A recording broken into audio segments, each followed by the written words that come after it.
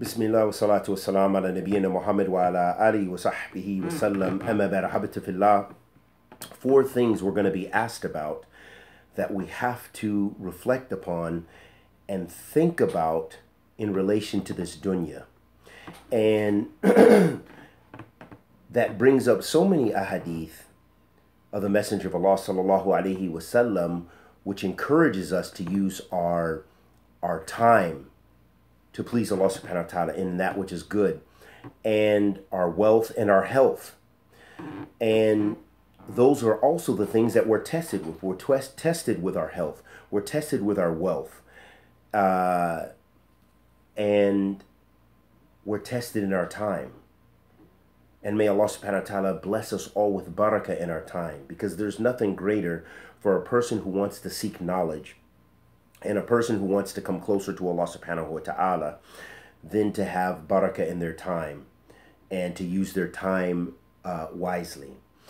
And may Allah subhanahu wa ta'ala bless us all with ilm nafi, rizqan tayyib, wa amalan mutaqabbalan, and to use our time wisely, because how many of us use our time for backbiting? How many of us use our time for slander? How many of us use our time to curse the people of good?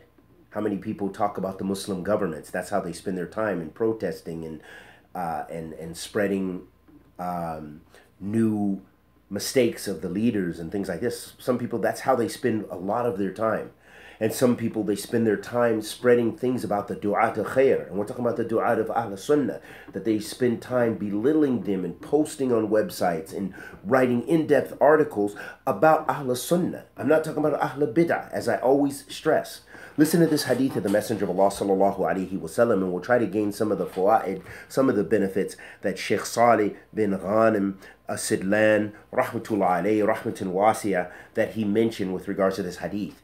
An Abi Barzat al-Aslami قال رسول الله صلى الله عليه وسلم لا تزول قدم عبد يوم القيامة حتى يسأل عن عمره فيما أفناه وعن علمه فيما فعل وعن ماله من أين اكتسبه وفيما أنفقه وعن جسمه فيما أبلاه. أخرجه ترمذي, is a hadith in Tirmidhi, and he said it's hadith Hasan Sahih. In this hadith of Abi Barzata al-Aslami radiyallahu ta'ala anhu, he said that the Messenger of Allah sallallahu alaihi wasallam said that the servant will continue until the day of judgment, until he reaches that day, and he is asked about his age, and he's asked about his striving. You know, what kind of efforts how did he spend his time, and what efforts did he make?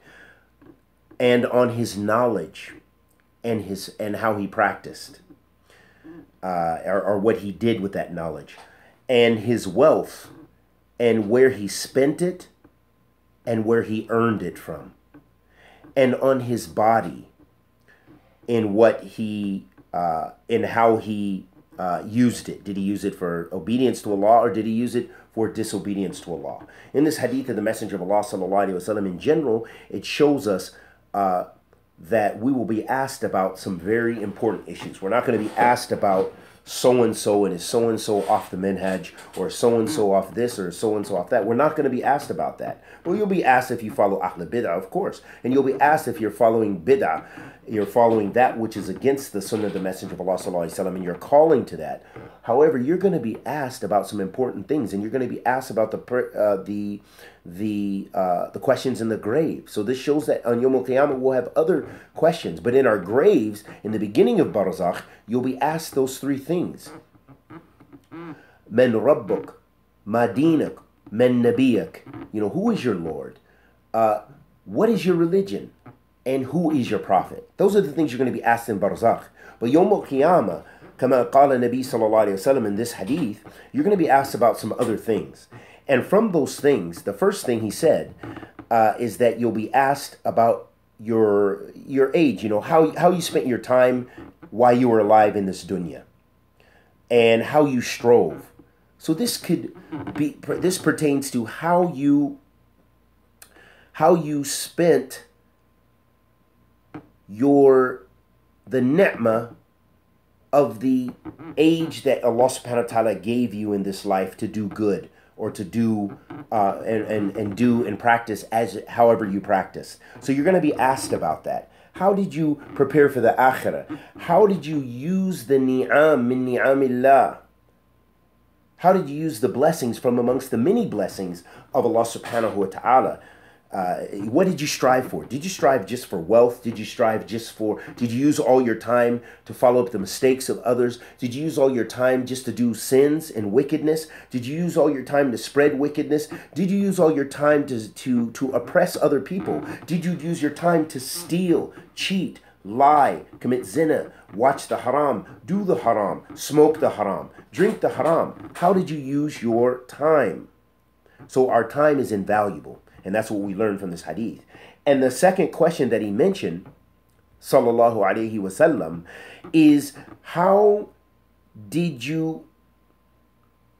that you'll be asked about, the person will be asked about their knowledge. You know, how much Islamic knowledge? They're not going to be asked if they're a chemist, if they're a biologist, if they're an anthropologist, if they're a geologist, if they're into whatever of the various sciences of the world, but they're going to be asked on your Islamic knowledge and what you did. That is the scariest thing for all of us, that we need to be concerned.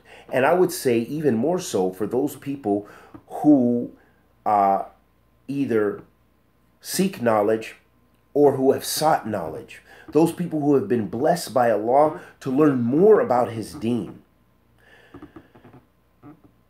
Because if a person has the correct intention to worship Allah subhanahu wa ta'ala in seeking knowledge, كما قال النبي صلى الله عليه وسلم من سلك طريقا يلتمسه بعلم سهل الله له طريقا إلى الجنة. Whoever traverses the path of knowledge, Allah will make easy for him the path of Jannah.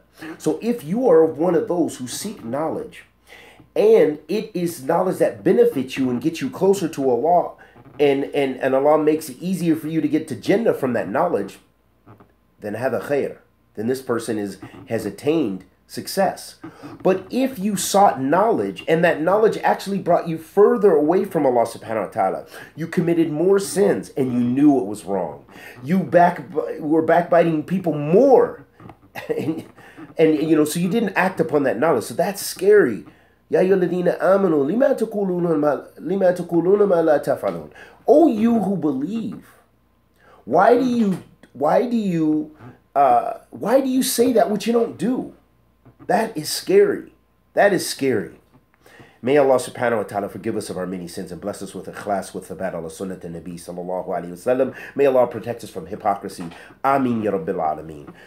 Then he said, the next thing you're asked about is your wealth. How did you earn it? How did you spend it? Did you earn it from riba? Did you put your money in most of the banks in the world? And you gained direct interest? We're not saying the bank just gained off you, but we're talking about you putting in the money and just saying, hey, I don't care. I'm checking accounts not enough. Why should my money sit in a bank and not gain benefit for me? So that benefit, which is riba, which is really no benefit at all, because Allah makes war. Allah wa Rasul sallallahu alaihi wasallam, they make war on the one who takes riba. That is scary enough to make me think that, hey, I don't care what those people who call them sheikhs and muftis in North America or wherever they may be, who say that it's okay to get one house on riba, or it's okay to do one investment on riba, or it's okay to build one masjid on riba. That doesn't jive with me. Why? Because the Messenger of Allah sallallahu alaihi wasallam said, aside from all the verses in the Quran and Surah Al-Baqarah, Allah subhanahu wa ta'ala also, the Prophet sallallahu alaihi wasallam let us know that the one who takes the least amount of riba is like they had sexual relations with their mother in the Kaaba. And that's a hadith of the Messenger of Allah sallallahu alaihi wasallam. So it lets us know we're going to be asked about how we earned our money and how we spent it. Khair. So what if you're blessed with wealth and you spend it in all kind of garbage? You spend it on buying the newest gadgets. And that's okay to have the newest gadgets. And it's okay to be into the newest gadgets, as long as it's not superseding your akhirah. As long as all your thing is not into that, into showing off. You've got to have a Lexus, Jeep, or whatever, some really nice car, but you can't give $1 to Syria. You can't help the believers in Ethiopia with 50 cents. You don't even think about the Rohingya. The brothers and sisters that are suffering in Sri Lanka is not even your concern. The Fuqara al-Masakin in Kashmir, you don't care. Somalia, it doesn't even cross your mind. But rather, you need to spend it, you need to get more gold. And and especially if you're really wealthy, you need to get collector's items and make your house is so beautiful, and you need this and you need that, and paintings and all kind of exotic things. But it's difficult for you to part and spend a few dollars to help your brothers and sisters who are suffering. So you're going to be asked about how you spent your money and how you earned it. And the last thing that he mentioned, sallallahu alaihi wasallam, was about your body. And the Sheikh mentions that this is referring to your appearance. Did you use it for obedience to Allah, or did you use it for disobedience? So in a woman's case, did you use it for modeling in front of men and being a makeup artist on YouTube and having your husband, and he's okay with that, and you're just beautifying yourself with the latest lipstick and how to make your nose smaller, how to make the wrinkles go away, and all this stuff? Is that how you used your beauty and your appearance?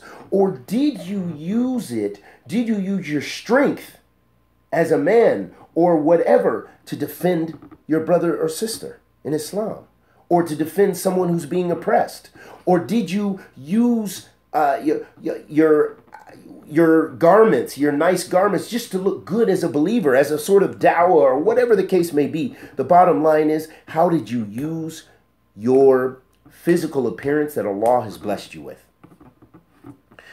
Then, so the Shaykh, he mentions some of those benefits, and he mentions that a person is given all these ni'am, all of these blessings, and they either use it to show ungratefulness to Allah subhanahu wa ta'ala, or to show gratefulness. Imma kafirun wa imma shakura. That they either use it, they're either ungrateful and doing disobedience and ma'asi wa dhunub, or they are obedient to Allah subhanahu wa ta'ala, and they're using it, they're showing that shukr to Allah subhanahu wa ta'ala. They're showing their thankfulness to Allah Azza wa Jal. May Allah bless us to be from them. May Allah subhanahu wa ta'ala forgive us for our many wicked sins. Ameen. Ya Rabbil Alameen. From this hadith, the Shaykh mentions 3 fawaid.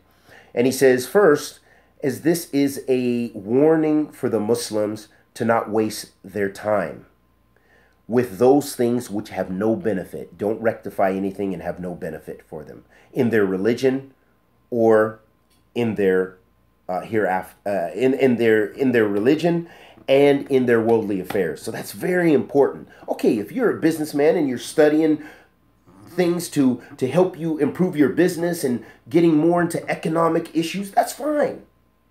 If you're a political scientist and you've got to you work for a policy think tank, okay, you need to be in those books and in the magazines and know about the news, and you need to be involved in those things. If you are a scientist, you need to be, or you're into technology, you need to be up on that. However, if you're doing sinful things or spying on people or something where there's no benefit in this life nor in the next, then that's when you need to check yourself and be careful. And this hadith is a warning, a stern warning against those who fall into that. The second benefit he mentioned is that this hadith gives us certainty that every person is responsible for their deeds. That is very powerful, Hadeeth, and I hope this message goes to you and that you act upon it. And I hope this message will trigger something in my heart to come closer to Allah and get away from sins and be a better servant of Allah Azza wa Jal, and to practice what I preach, because it's going to be a hujjah either a hujjah lak or hujjah alayk. The Quran is a hujjatun lak or hujjatun alayk. The Quran is either a proof for you on your behalf because you were practicing it, or it's a hujjah alayk, or it is a proof against you. It's evidence against you because you read it and you didn't practice. The third benefit that he mentioned, he said that this hadith